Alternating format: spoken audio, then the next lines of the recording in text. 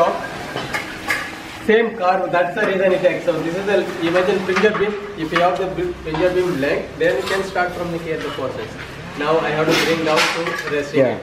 So you will lay first block here, one full size, second block, third block, so on. Then again you stop it somewhere here, then you go also. If there is two people building symmetrically, okay, then same like arches, the last two should be always intrado 0 mm mortar. Extrado you put a one stone like a half-inch thick, it's okay, it can fit for this size.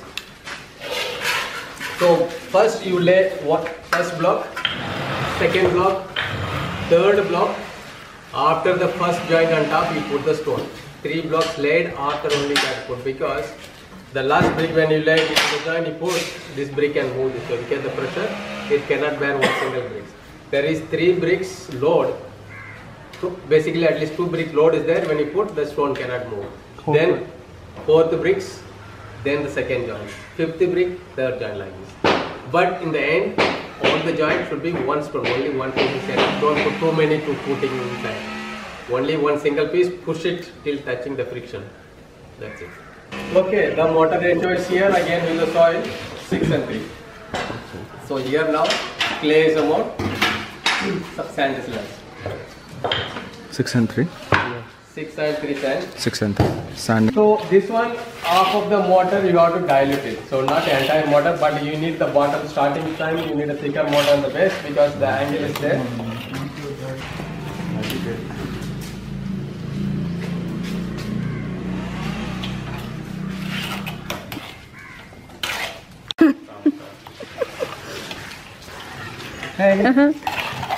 So explain what you're doing so that you can remember later. Yeah, it's for you. This is a segmented vault. We constructed that first. And then now we are just building a vault. First layer, second layer. So I'm laying the third layer of bricks right now. And the bond pattern is very important. You see in the first layer I used the full brick. Full brick. Second layer I use the half brick so that I don't have any split joint here. And the third layer I'm going to continue back with the full brick like that, and then it'll just go like that. So this split joint will be covered. So that's the way you're supposed to lay. And the most important part is you just make sure that it is tilted and is flush with the other ones. If it's not, your arch will, your vault will be like this and like that and like this and like that. It will be very irregular, and then your strength, you'll be compromising on the strength. So Let's start. yeah, so we're using the thin mortar this time on purpose. Because you don't have thick mortar. No, it's not because of that. So You apply it on the brick. you apply it on the brick and you press it in. So you need some play initially. So that's the reason. So at the bottom, you can have thick mortar. It's okay when you're starting. No, you should have. No, at the bottom it doesn't matter. Okay, so that's the bread and butter stuff that you're doing. Bread and butter, you don't have to get it really thick because it's going to be a very thin layer of mortar between the joints.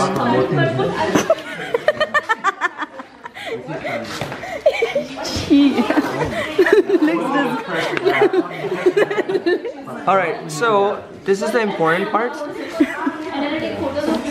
You set it in place and then you go back and forth. You're like trying to get it in place and trying to create a very thin layer inside, and then it should hold, right? Once it's held in place, you have all this extra mortar. You can use it for the next layer, or you can throw it back in the bin.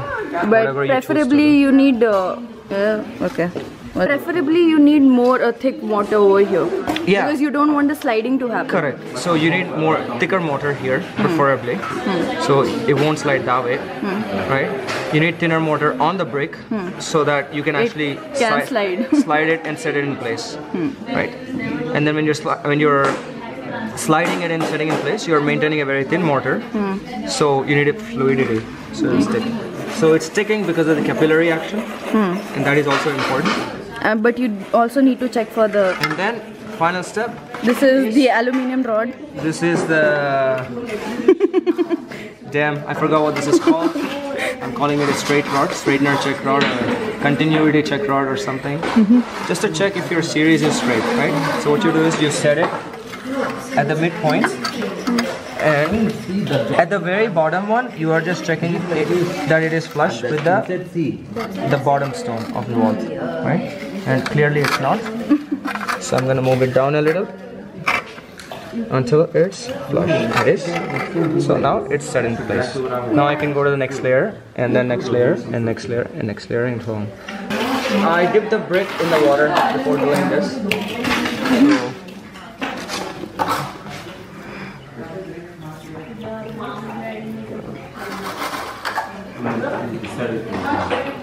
Okay. So I'm setting the next brick in place right now. And make sure you dip the brick in the water, right? And then you'll apply your butter. That's the batter. And you do the same thing. Peanut butter fan. And you see, I'm rubbing it in. Once you rub it in, you have all this motor coming out. Make sure you catch it so you don't lose it. So you can use it. Yeah. You wasted a lot of mortar. I wasted a lot of mortar. Even I wasted a lot of mortar. Right. See, it's all waste. We're total amateurs Yeah. trying to do something. So, and you do the same thing. Okay, let's see. At this point, we are able to see if it's straight with the rest of the arch or rest of the wall.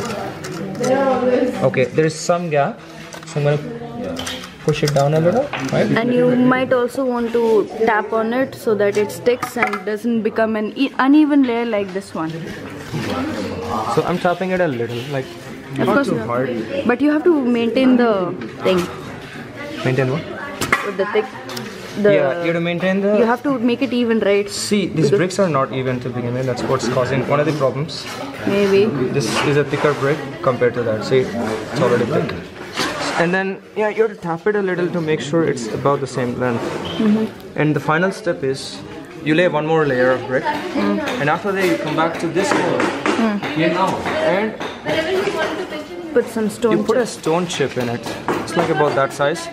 This size, which is about the width of this joint, right? So this stone chip do? It will help in keeping it in place. That it won't fall back. It also adds strength to the joints. Basically. So a couple of reasons. So it's a very small stone chip that fits in place, and I'm trying to find the right size. So you can actually go in. Right, that's it. Make sure your alignment is not getting misplaced because of that. You can double check it one more time to see if it's good. It is. It is almost good. Move it down a little. That's it. There you go. Now you're ready for the next one. So should I? Okay. Yeah, stop. You put some magnetic. Now I can say architecture is magic as well. That's cool. Literally. No, I can believe it. That's why. Without mortar, يعني. Now enough, you can go home. Can I sit? That's right. I'll show you. From that side now. Last time, the same place when I stick. 2-3 blocks on this way. Okay. There is a guy who was hanging. He's not falling. After 2 days try, he was hanging. He's not falling. They bet. I know how to make make clay hooks now. After 2-3 days try.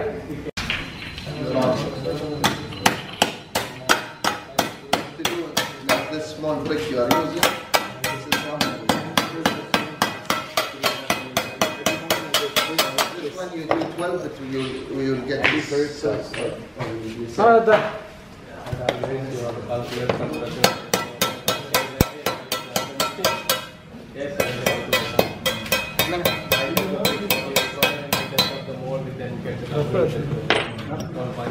I'm doing it wrong.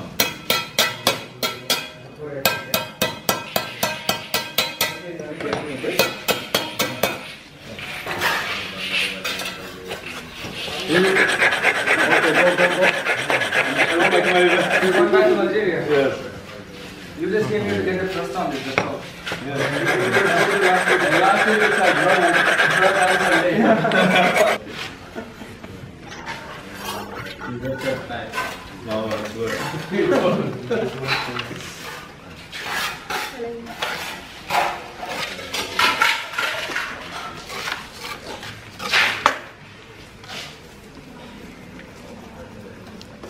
So everybody watch it now. Exactly the size internal should be exactly the gap what is required. No gap at all. The brick should be touched in the bottom.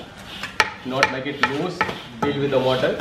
If there is sprinkle cracks appear, this brick get loose. Once it go down immediately, then this can collapse. So if it is tight, the friction, the load is diverted to this direction. Never go down vertically. So now you're putting in a stone, all the joint there is a stone, so put it tight. So the stone on that joint. So you don't put it here, you should not disturb for an next force. The motor can do it. Always put it from the top surface here to tip with the fingers. But you just put it over here, no?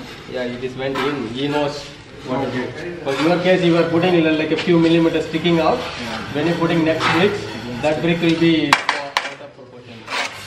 Always maintain the force should be very vertical. Sometimes when thicker motor, thinner motor, the line will be not straight. Then you have to adjust with a more thicker motor. That doesn't work properly.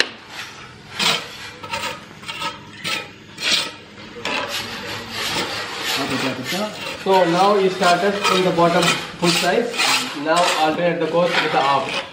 Now we start the up, then full. Then so for example here you put the up size.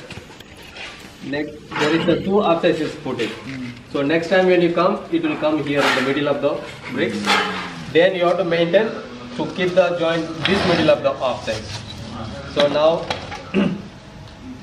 like that. Whatever see, if there is a two pieces, you have to put this big. So if you are putting half size, only one single half size here, when you coming, then that is coming middle of this joint. Then again, the joint is very close. So then the pressure, it may do vertical cracks here. So if there is half size, okay. Don't put less than half size bricks, smaller bricks. The joints will become very narrow. Half size okay. If you feel okay, this is half size one single piece okay. Next time then you use 2, 3, 4 size. Or less than half size coming okay. This is the gap you getting it here. What you do? I will not use these smaller bricks. I will remove the previous one and use 2, 3, 4. Or that can adjust bigger joint. Clear? Instead of putting less than half size, you put a 2, 3, 4. That can work. Minimum you can do half size, not less than half size. It will stay when you build less than half size. But in the end, when it start cracks, the joints are very narrow. It will go vertical cross. They laid 2 stones, and the third and fourth they're just laying it halfway up, right? And they're finishing. He is finishing them up basically slowly, and he's going on to the next layer. He's just laying them half. He's going to do the same thing on the other side. So what it does is it adds strength. It adds base strength. So when you're at the top, you have good base to provide you with more strength to hold the bricks in place, basically. Okay. And this is what we were taught in the class, right? They said, yeah, it would reinforce the whole vault. And I guess I just believe in Lara now. She believes in Lara. We all believe. Now we became a cult. Lara cult. Cool. That's it. Thank you. This is the vault.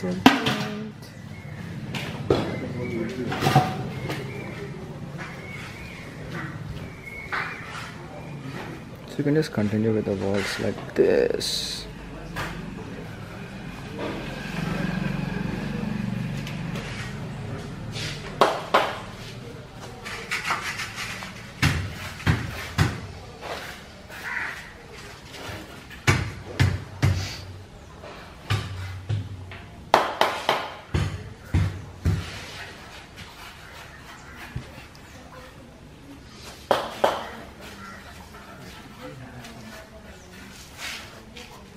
Don't stop throwing your balls around, bro. Keep them in. Keep them in, bro. Clean and perfect. It's very irregular in shape, the way I see it. It's cracked, bro. You got it. God, yeah, I did. By the way, that's Sap. That's balls. Okay, so